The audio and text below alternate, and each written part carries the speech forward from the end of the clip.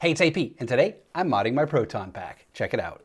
A few weeks back, I was the lucky recipient of a Haslab Proton Pack from Ghostbusters. And if you want to see a 42-year-old man-child geek out, I'll leave a link to that video in the description. While it's a perfectly beautiful piece of ghost-busting collectible, there are some things that just kinda, well, they bug me. Like the fake tape that we have here, or the far too clean wire loom. There's room for improvement. Do you have one of these beautiful backpacks? Well, let me know if you're going to mod it or if you're going to keep it as is in the comments below. Now, I'm not going to go crazy here and do a full repaint and swap out every electronic piece in here. I'm going to do some very simple mods that anyone can do that won't require any special tools or equipment. Well, kinda. You might need a 3D printer. So you want to know my to-do list? Okay, well, first I'm going to add the Alice frame. No, not that one. This is a military backpack frame, and it's what they used in the OG Ghostbusters. I'll leave a link to it below. This is a super easy and quick upgrade. I'm also going to add a neck pad to the Alice frame because who doesn't want their neck to be comfortable when they're carrying around an unlicensed nuclear accelerator? I'm going to wrap all the pieces of molded electrical tape with real electrical tape. I'm also going to fix the wire loom here and by trimming it down and even putting in some real wires in here to add to that realistic effect. I'm going to cut out the fake wires up here and pop in some real ones, and then I'm going to replace the cable clamps on this wire here with real ones. Oh, and on the Nutrona Wand, I'm going to paint the tip gray, and then I'm going to replace the handle grip here. You will need a 3D printer for that, or you can just purchase one ready printed off of Etsy. So, pretty straightforward. Let's get to it. Oh, and before we start the elective surgery on this beautiful backpack, make sure you hit those like and subscribe buttons so you don't miss out on future episodes. All right, done? Perfect. Let's add the Alice frame. So for this, you only need a couple of tools. You need a screwdriver. You need the gear that actually came with your Proton Pack. And then, of course, you need the Alice frame. This, as you can already see, is way more beefy and beautiful than what came on the actual Haslab pack. The Haslab pack straps are perfectly fine, but if you want to, like I said, up your game, your ghost busting game, then you want to add the Alice frame. Okay, so let's first remove the original straps. And this is relatively easy. Ooh, that's heavy.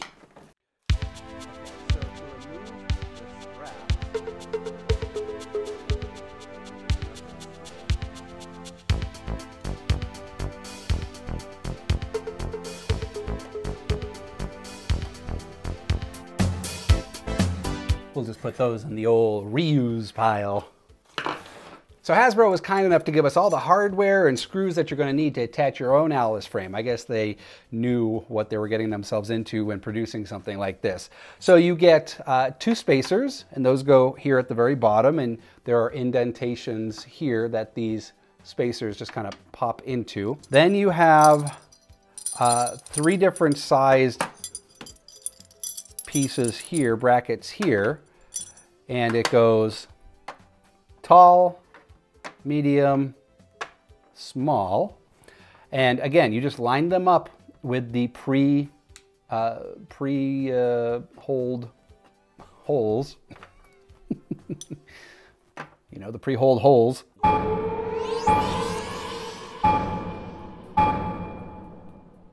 So these are the locations. And all you do is you lay the Alice frame on top. So I'm just going to gently do that. There are holes on the bottom of the Alice frame. So as you can see, these slots here, they're just going to go over those spacers that Hasbro kindly gave us.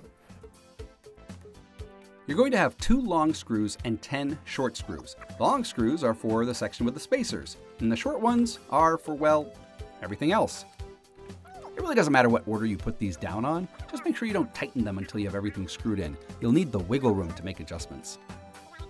Okay, so now we have our Alice frame on, and that literally took 5 minutes.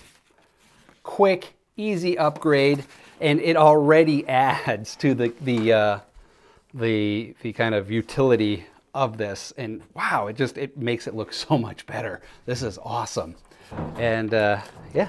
All right, so now let's move on to adding the neck pad to this, which now that I'm looking at this, I think I'm gonna have to remove the, I'm gonna have to remove the frame. Oh my God, okay.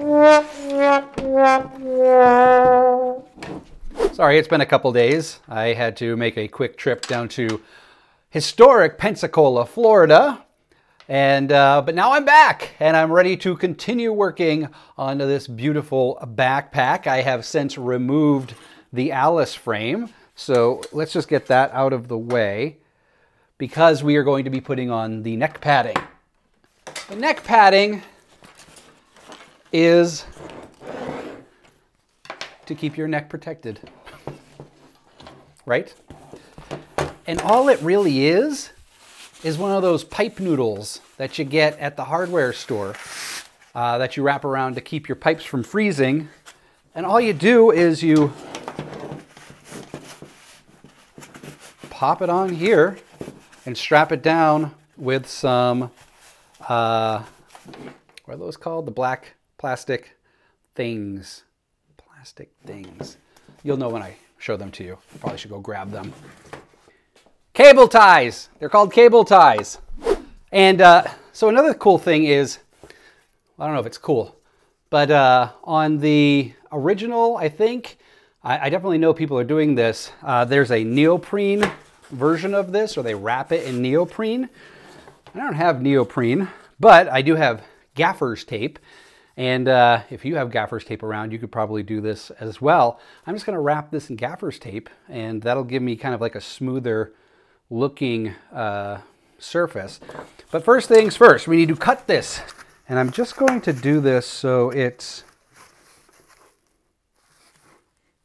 you know, I'm making this my own, okay? I don't care what you people say. I'm going to make this my own. Damn screen accuracy. Where's the scissors? I'm sitting on the scissors. Ow. Okay. So I'm going to cut this so it has a little bit of a wrap around. So about right here. And these cut, because it's just foam, with scissors. Look at that. Whoa! That's probably the most perfect cut I've ever made.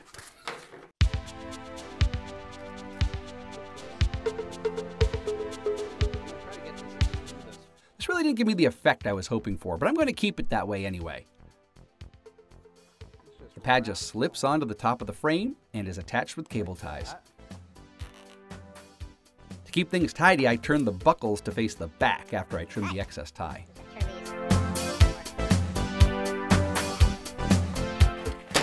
We now have a neck pad. Okay, so now I can put this back on. The pack. Jeez. All right, so this is on, but word to those willing to listen, this does add some extra space to the pack.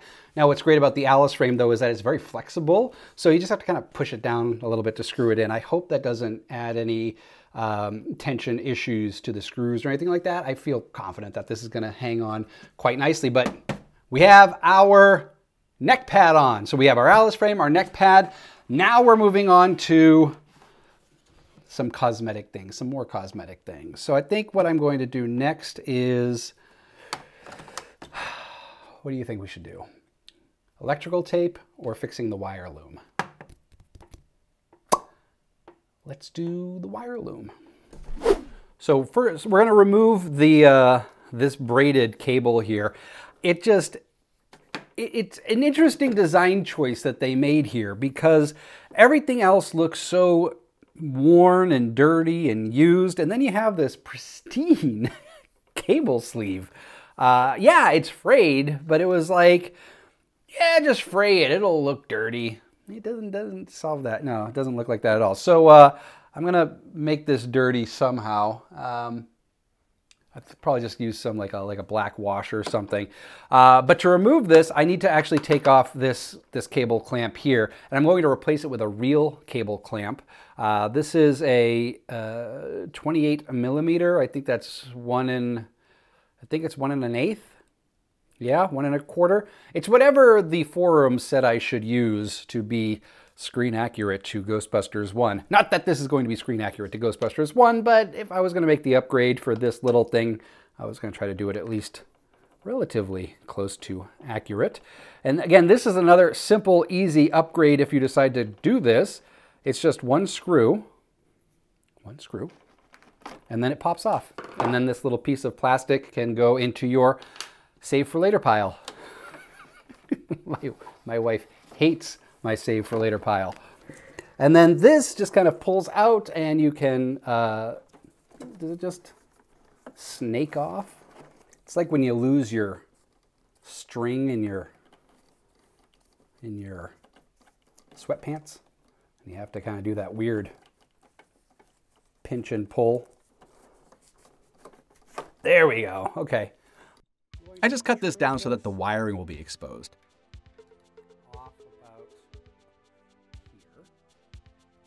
To prevent future fraying, I used a match to melt the ends. Just wear a mask or something while doing this. Those fumes are nasty. To make the pristine wrap dirty, I used a black wash. Some Vallejo black and water will do the trick. Use Vallejo black on everything. Vallejo, if you'd like to sponsor a video, please let me know. Because this is a fabric material, it'll absorb the paint very easily, so I just dabbed the wash on with a paper towel. There we go. Now it's nice and dirty. While that's drying, I rewrapped all the molded electrical tape components with real electrical tape and then gave them a nice wash to dirty them up.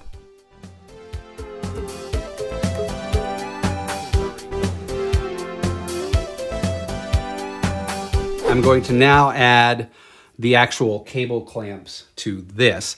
These were the smallest cable clamps I could find. I think they are, what size are they? They're like 1/4 of an inch or 1/8 of an inch.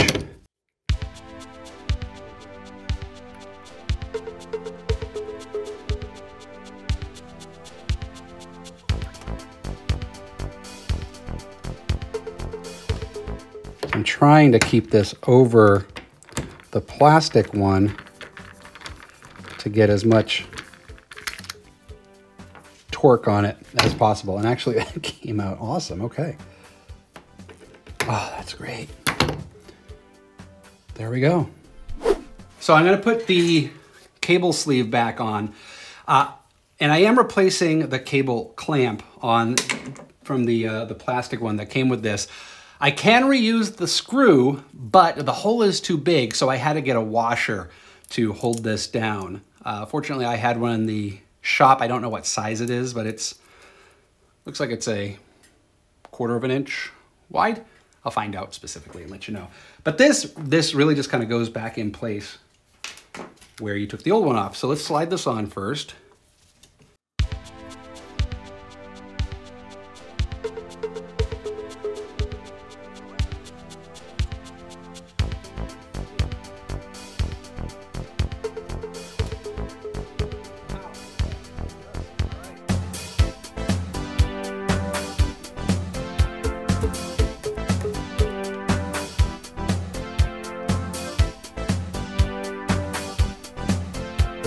Ooh, but that looks really good.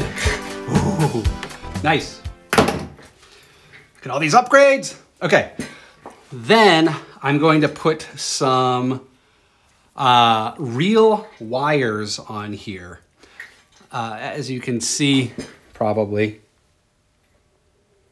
it looks like a cable wrap around some cables. So what I'm going to do is I have tons of wires. So I'm just going to randomly grab some and make a little, I'm just gonna like tape them around here.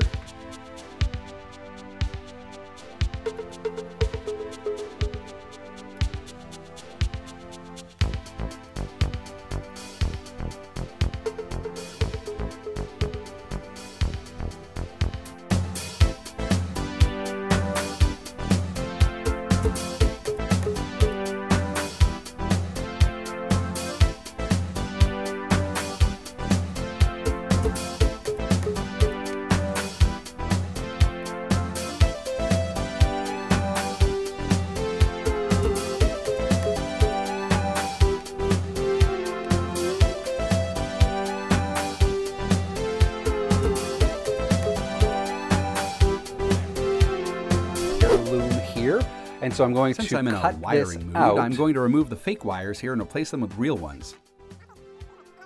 The plastic cuts really easily with the utility knife. Now I know that some people have removed the hard plastic piece here. I'm going to keep it in. The wires can simply pressure fit between that piece and the soft fake wire loom.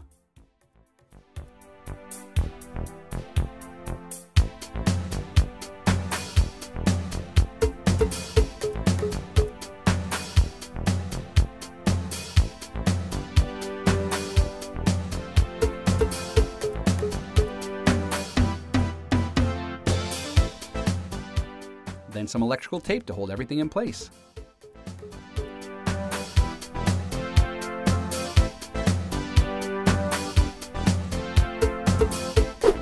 So on my to-do list, I was going to add some more rub and buff to certain areas, but I've decided to not do that because I actually do think that this paint job looks fine as is. But I am very happy with how this turned out.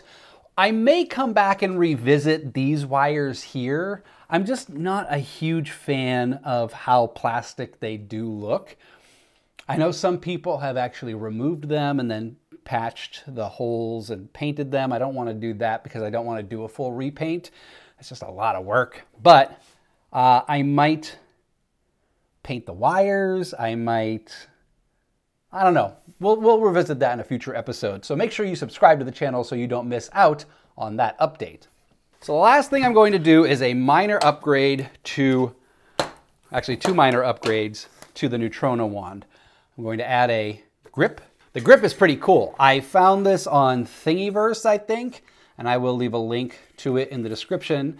You can also purchase this pre-printed off of Etsy, but it just snaps right on to your grip, and it looks now like the original Ghostbusters or the Ghostbusters 2 grip, which is nice. But I need to paint the black parts of I need to paint the wood part that is exposed so it looks right. I printed this in resin. You can print it in whatever you have if you are printing it. I wanted to print it in resin just to kind of reduce the amount of finishing I have to do to it, and I'm not even going to sand this. I'm just going to, I'm not even going to paint it. I just printed it in black, and we'll snap it on. Maybe I'll give it a light sanding. I don't know. No, I'm not even going to do that. I'm just going to be satisfied with the fact that I printed it in black. So let's paint up the ends here to cover up the wood.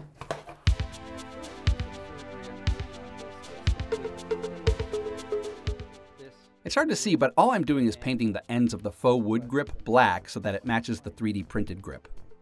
And guess what kind of black I'm using, folks? That's right, Vallejo.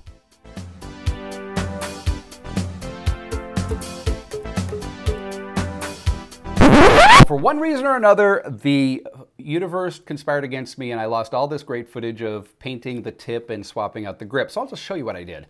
I painted the tip. It is now gray instead of orange. For display purposes, it's going to just look so much better. And if I take this to a con, this actually came with, or the Proton Pack came with, a clip-on orange cap. So I can put it on here, walk around at a con, and no one will believe that I'm really carrying a Proton Pack that will cause harm and injury.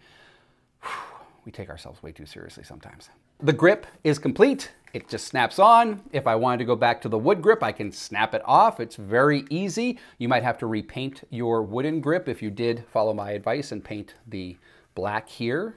But this is not coming off. I like the way it looks, and it's just a much better grip.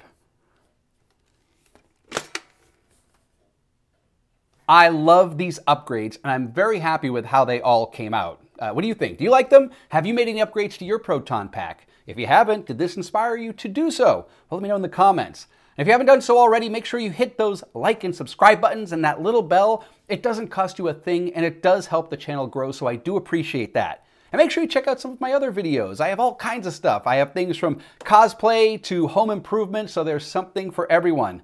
Thanks so much for watching until the end, and I'll see you next time.